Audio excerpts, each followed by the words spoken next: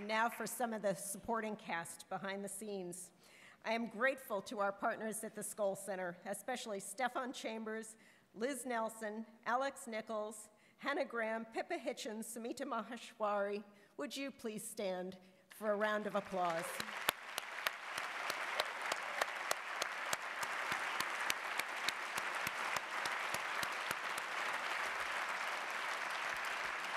And the warmest of welcomes to our new colleague, the director of the Skoll Center, Pamela Hartigan.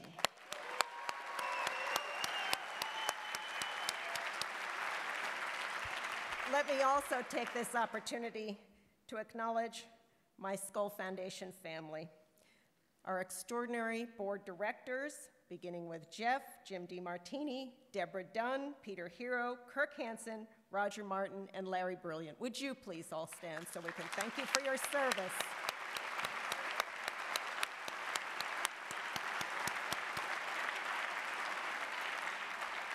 And my wonderful colleagues, Lance Henderson and his super crew on the program and impact team, Laura Vase and the amazing folks on the marketing team who produced this celebration and the forum in partnership with our colleagues at the Skoll Center, and to Richard Fahey and his superb colleagues in operations. Would you please all stand so we can honor and thank you? The whole staff, all the staff members.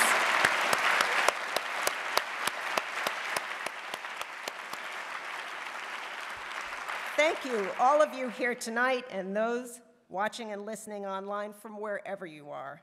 And thanks to our families and colleagues at home, most of all.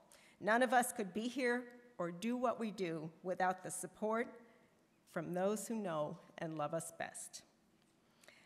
Knowing this was the 200th anniversary of Darwin's birth, I thought there might be some interesting bits in his diaries, something to leave us with. So I checked what he was up to during his 5-year voyage on the Beagle. Here's what his diary entry says for March 24th, 25th, and 26th during his first year out in 1832. These 3 days, like the weather, have passed away with enjoyment. We are nearly 4 degrees from the coast of Brazil and about 2 from the Albrajos, from which islands a long shoal extends itself. The lead has been regularly casted every 2 hours. Today, at finding no bottom at 230 fathoms, we suddenly came on the bank between 20 and 40. We are steering now for the islands. Like Darwin, all of you know where you are in the world, even as you cast the lead to test for shoals and approaching shore. Truly, we are fellow travelers, as well as explorers, seekers, scouts, signaling to all aboard this Beagle we know as planet Earth that we are on course, heading toward a brighter future and a better world. And so the 800 women and men in this room will recruit 8,000, and then 8 million, and then 8 billion. And then we will make landfall for that brave new world we see so clearly.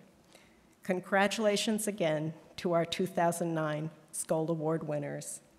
Thank you, good night, Godspeed. See you at the reception in the examination rooms. Good night, everybody.